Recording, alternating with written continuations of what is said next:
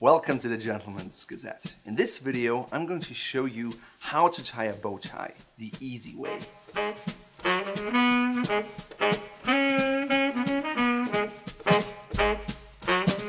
Every man should be able to tie his own bow tie.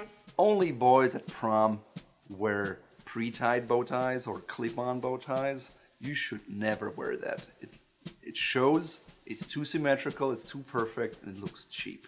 Elegant men like Winston Churchill would always wear their bow tie so it was slightly askew. And that shows the true character of a perfectly tied bow tie. It is not symmetrical.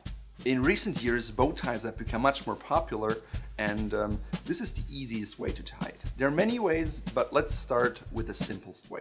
If you have an adjustable bow tie, adjust it to the right length. Usually you should choose the neck size that you have for your shirt, but you can play around with it. If you go for a fixed length bow tie, like the black bow ties from Fort Belvedere, then you don't need to adjust anything. Once it's adjusted, throw it around your neck, flap down your collar, and button the top button. You may want to pull on the inside so it looks neat. Alright, this is how you tie it. First, you want the left side of your bow tie to be about an inch or 1.5 inches longer than your right one. So, long end goes over short end. Pinch with your left hand.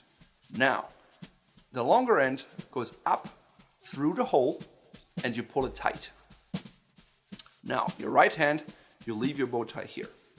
With your left hand, you hold that end of the bow tie, you bring your index finger in between your body and the bow tie, and you move it over to create a bow tie shape, which you can see here. Now, with your right hand, bring the other piece in, the longer piece, and fold it over. Now it already looks like a bow tie from the front. So, what I do now is I take this part of the bow tie, hold it together like so. Now I switch my hands, and what I can see now is I created a hole back here. And this is where this part has to go through.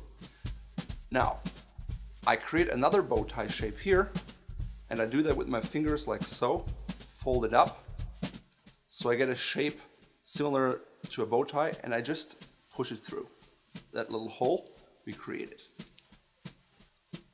Now, I pull on the folded ends, so it tightens the knot of my bow tie. And there you go, the bow tie. If you're now interested in quality self bow ties, take a look at our shop where we offer exclusive Fort Belvedere bow ties in many different colors and shapes and materials.